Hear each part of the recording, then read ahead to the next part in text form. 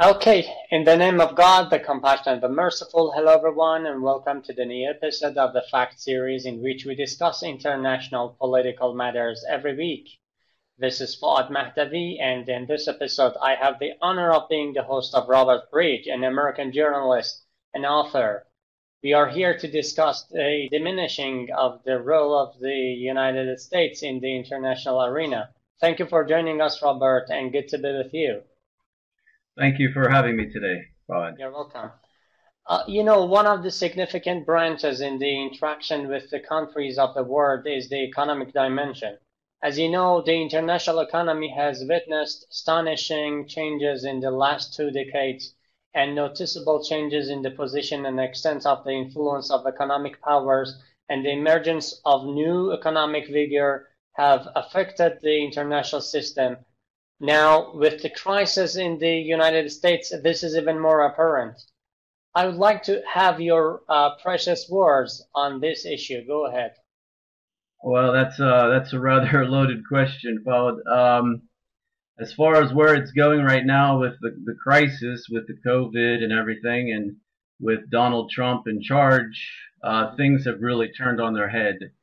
There has been, as you have mentioned, over the last few years, there has been a change in the economic climate, especially since Trump took office. It's been a complete turnaround, and the United States right now, they're pushing the whole idea, the whole notion that America, as you know, America first, make America great again.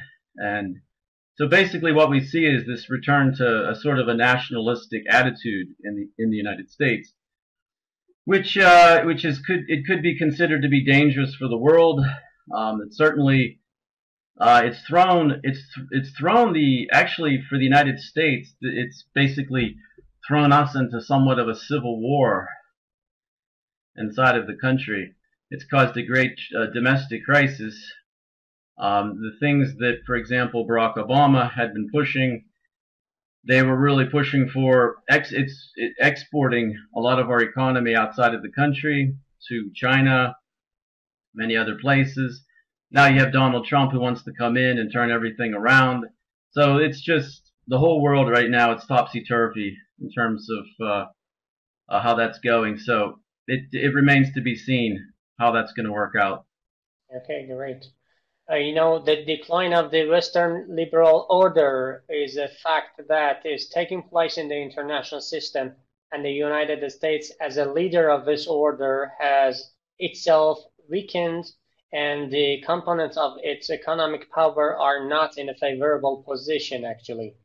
Is this a process that threatens American hegemony and domination? The Western world order, well, it's a big topic, and there are many aspects of it. Myself, as an American, I look at it and I see things that are happening, that have happened within the past just 10 years that I never could have dreamed of. And you have things like, for example, multiculturalism, where the belief that diversity is the greatest good. And, since 1965, basically, they've opened up the doors to America. I mean, America's doors have always been open, but before 1965, there were restrictions basically on who could come in. They really vetted people in terms of who was coming in. They wanted people with a good education, they wanted people who could help America to become a stronger country. After 1965, with the National Immigration Act, they basically just opened the doors to everybody. And it doesn't matter if these people are black, white, yellow, whoever. The important thing, I believe, is that they have something that they can offer to the United States. But what happened was they just let people in who weren't able to contribute. So that's one aspect of the problem, is multiculturalism. There's nothing wrong, I believe, with multiculturalism. Many countries, as your country is multicultural. Russia, where I'm living right now, it's very multicultural. We have one, like, for example, in Moscow, we have one of the biggest, I think it is the biggest mosque in all of Europe, right in the center of Moscow. We have the biggest synagogue, for example, in Moscow. So it's a very multicultural multi-dimensional place, different religions here and everything. It's something actually that really surprises people when they hear about Russia. But speaking about the United States, you have this other aspect, this hyper-liberalism that's infected the Western world, and it's, I believe, started in the United States, of course. It seems like all the trends start there. And namely, for me, the most disturbing thing is, for example, this transgender movement. So you have things like this, and not that I have any myself personally. I think, if people want to live a certain way, it's okay. But what they're doing in the United States, for example, in the West and in Germany, they're pushing this ideology, this sexual ideology, on children. So you have, and I would never send my child, for example, to the West or Western school right now the way it is. It's a complete nightmare, really. You have no idea what they're going to put into the children's minds. They're not there to learn the 3 R's, the basics, reading, writing, and arithmetic. They're being taught things that, yes, there is a place for perhaps discussions on, okay, sexual relations, but let's save that for later, right? When a kid is 16 years old, for example. Why are they talking about these things at the age of 3? Or not the age of 3, but in the grade 3, for example. So in Russia, I compare things a lot with Russia. I came here, and this is one thing that I have, I have children, and it's one thing I know that, and perhaps in your country as well, I know that would never fly here. You would never have teachers feeling the need to talk to kids about, how there are 74 different genders, for example. These things just would not happen in Russia, and I thank God that I found a place like this where, because when I moved here, I had no idea the changes that would take place in my country. And now that I'm here, I realized that in hindsight, I had made the right decision to move east, where things are still, normal. I don't know how long it's going to stay this way, because you can see this movement, and it's a very powerful movement. For example, it's already affecting the Olympics. Yeah. You have people, athletes in the United States, for example, women athletes. It set back the feminist movement too. You had feminists who were making gains, and then all of a sudden they have to compete against so-called women, people who were born men, but went through they just declare themselves women. They may have had some sort of chemical changes to their bodies, but basically they're still men, and they're winning out in all the competitions. So sooner or later, and I think it's already going to happen, probably in these Olympics in Japan, if it even takes place, you're going to have these transgender athletes taking or participating in these events. So you have things like this that are happening and slowly creeping eastward, and I feel that that's a very big threat, and it's also disturbing to a lot of Westerners as well. Thank you so much for your nice explanation. Many international experts and activists believe that the transfer of global wealth and economic power from the West to East is underway. Do you agree with it? Yeah, I'd have to say that it's definitely looking that way. That I think that's why, for example, you see the sanctions that have been placed on Iran. For example, you see the just yesterday I read an article that the what's it called, the Gulf Stream, the gas pipeline that's supposed to connect Russia with parts of Europe. Yeah. The United States just basically said that if the countries go ahead and they continue cooperating with Russia on this, that they're going to, slap sanctions against them. So here you have an example of the United States not being able to compete economically, so they have to basically throw a tantrum like a child and throw these sanctions against countries and people and individuals. So you see a lot of unfair, and the reason for that is that they just understand that the scales are starting to tip against them.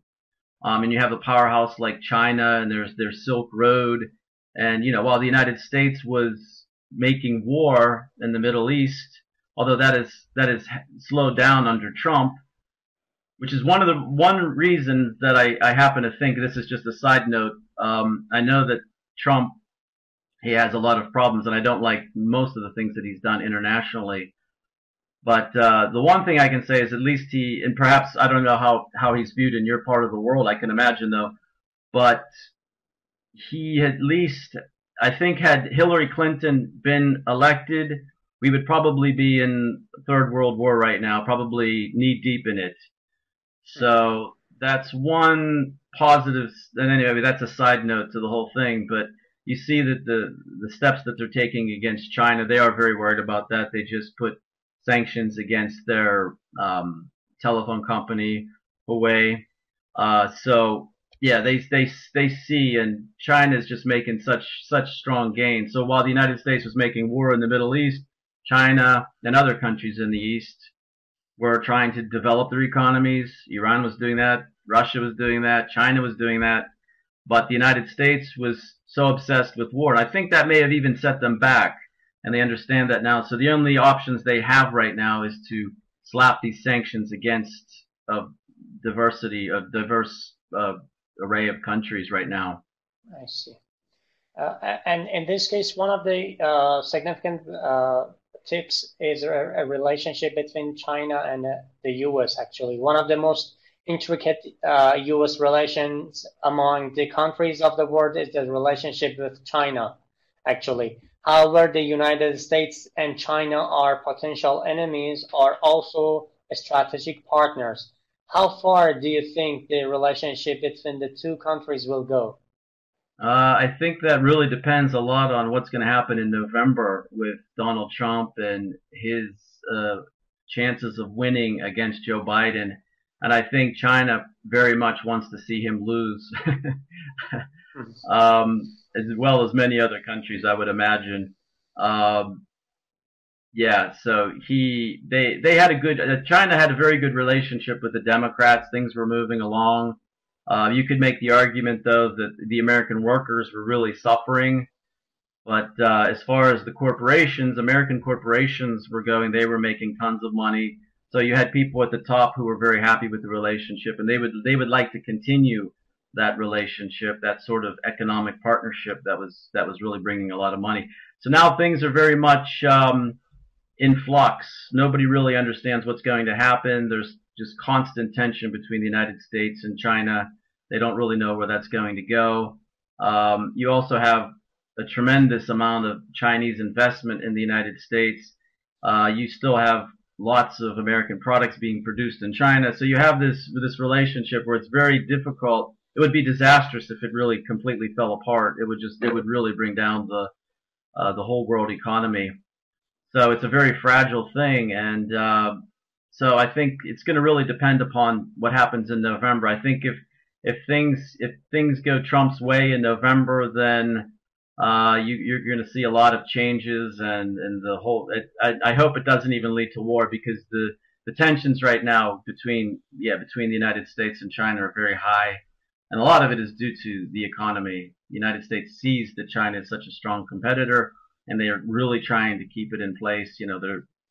They've got their military assets now in the South China Sea, and they're putting constant pressure on Beijing, trying to keep Taiwan in Hong Kong, keeping those tensions between the mainland China and those entities as high as possible.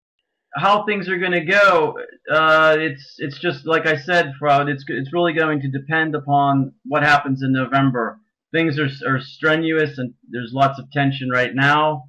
And I think right now everything is kind of in a people are just kind of sitting back and waiting to see what happens in November. I think everything is kind of in a holding pattern. Nobody really wants to do anything. Everybody's just kind of holding their breath and waiting for November. People in China, the Americans, everything. It's this whole this that really believe that the elections, the American elections, really explain a lot of the problems that we see in the world right now. It's slightly a different topic, but a lot of it hinges upon the election. So Chinese, I think, are just sitting back and waiting to see what happens and praying that Trump is defeated. Great, great. Thank you so much. Another Hmm. matter is about the oil, actually, industry of the United States. Actually, one way that the United States has communicated with other countries has been through oil exports. What has happened to the U.S. oil industry, actually? Could you please open it up for us? Well, you have a lot of competition right now. It's not really my specialty, Fo, that particular discussion about the oil. I'm not really terribly knowledgeable about that, I have to admit. If you want to speak perhaps about the gas industry, you could say that that's another point. The United States just wants to take more and more of the market as much as it can. It wants to start exporting its resources to Europe, for example. It wants to block Russia. So I can't really speak too much though on the oil situation, the oil markets. That's not really my specialty, unfortunately. Okay, it doesn't matter.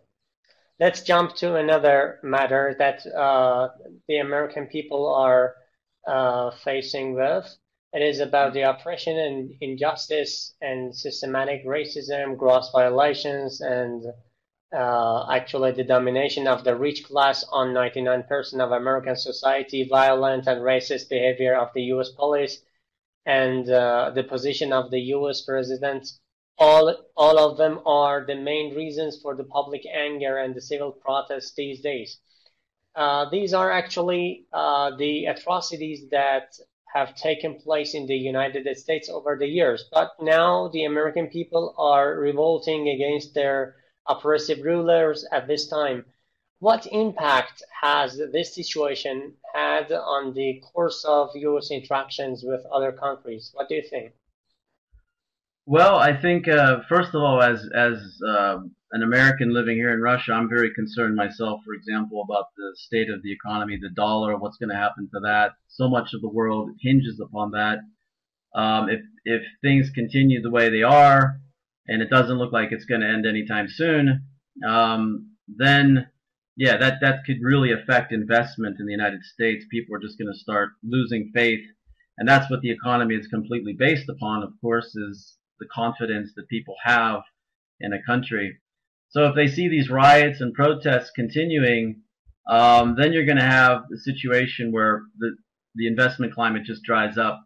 As far as the situation in the United States goes, they talk a lot about the racism. I think that is more symptomatic of our media really manipulating the situation. I think we do have there are pockets of racism. I don't know if you want to touch upon this subject or not. I think it might be interesting though for your listeners that this really shows the power of the Western media to influence opinion. And they've done it against your country. They've done it against Russia. I've seen them doing it against China. And now they're doing it in the country itself. And this has never been greater than with Trump in office. It's so obvious now that the mainstream media is so biased and so powerful. They're so powerful to be able to just manipulate opinion the way they are. And I lived in the United States until about 15 years ago, and I worked in a major corporation, and it was a diverse workplace, and we had blacks working together with whites, and there was very little racism. Everybody got along. So this whole notion that America is this boiling pot of racism, it's really been exaggerated. And I think a big part of that again goes back to the fact that you do have these elections coming up, and this is just another thing that the Democrats have thrown at Donald Trump, trying to just I mean literally destroy the country, trying to destroy the global economy, trying to destroy the American economy, trying to inflame tensions between the blacks and the whites. And I really think that if people would just turn off their televisions, I think that this whole question of racism would really not exist. So that's just one aspect of it. You talked about the oppression of the American people. Yeah, I definitely agree with that. It's one thing that's very surprising, I think, to a lot of people when you visit. I don't know if you've been to America, but there are beautiful parts of the United States, and there are other parts that you literally can't walk through. They're so bad. It's really incredible, actually. The level of poverty. I live here in Russia, and growing up, we were always told that Russia was a very poor place, and it's really changed. And to tell you the truth, I've lived here for a long time, for over a decade, and I've never walked through a neighborhood in Russia where I really feared for my life, like I did when I walked through my own hometown, for example, in Pennsylvania. So you have these pockets of severe poverty in the United States and crime, and that situation is very dangerous. And I think it's getting much worse. And like, for example, with this whole COVID-19, the coronavirus, they said that I forget how much of the wealth transferred to the top, like 1% of the owners and the CEOs and the corporations, but people like the Amazon owner, Bill Gates, all these people, they've just witnessed a tremendous amount of profit taking. Literally, I think it's funny, I can't think of his name right now. Who's the CEO of Amazon? You know who I mean, but he just made like $5 billion in one day.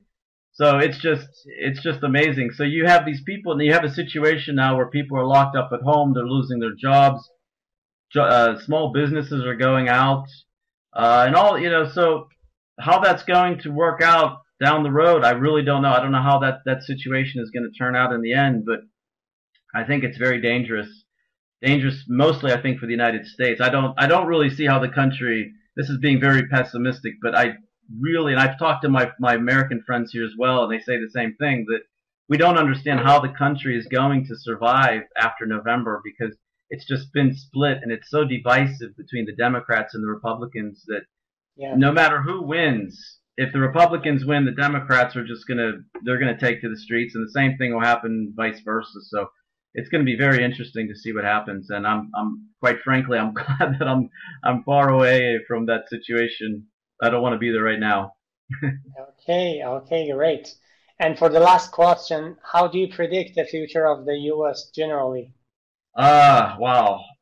Well, I'm very, to be honest, I hate to say this because I do love my country. I like everybody, I have a soft spot in my heart for my country. I want to see it do well, but unfortunately, myself and many other Americans who I speak to here, we all really feel the same way, that it's really heading on a very bad path right now. And if things don't turn around, if they don't find a way to try to get this divide between the Democrats and the Republicans, between the conservatives and the liberals, if they don't find a way to solve that, I really don't see how we're going to have much of a future. They talked about diversity being such a golden thing and such a wonderful thing, and it's engraved on our Statue of Liberty that people of all nations should be able to get together and do well. And we tried that experiment, and right now it looks like, unfortunately, that multiculturalism is really failing, at least in the United States. It's working perhaps in other countries, but in the United States, there are particular forces, I suppose you could say, who have taken advantage of the fragility that does exist when you have different communities of people trying to live together.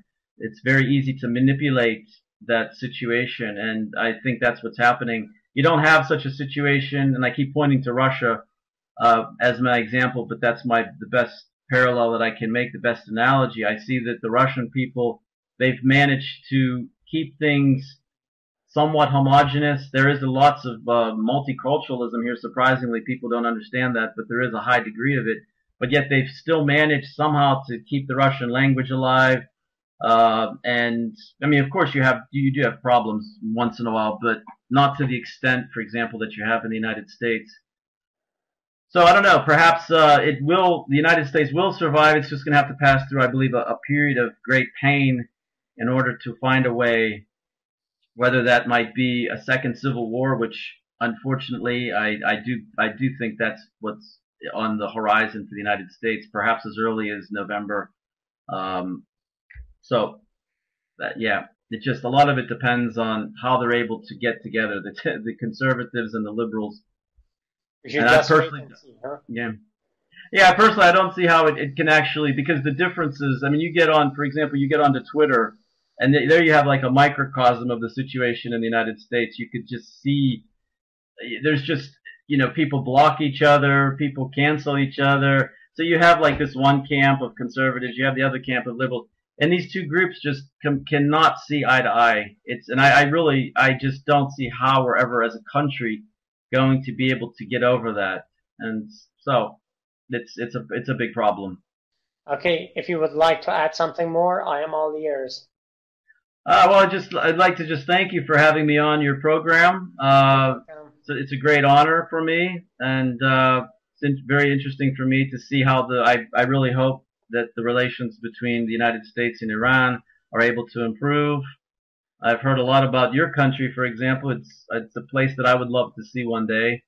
I've heard many great things about God it. willing. God willing. Thank you. You're welcome. Thank you for joining us again, and I do appreciate you to your noteworthy remarks, and I hope things are going well with you and your work also. Thank you so much. Thank you, Foad. Thank you very much. Bye. Bye. Dear audience, thanks for watching another episode of the Fact Series, which was a talk with Robert Bridge, an American journalist and author, on diminishing the role of the United States in the international arena. Take care of yourself and catch you later.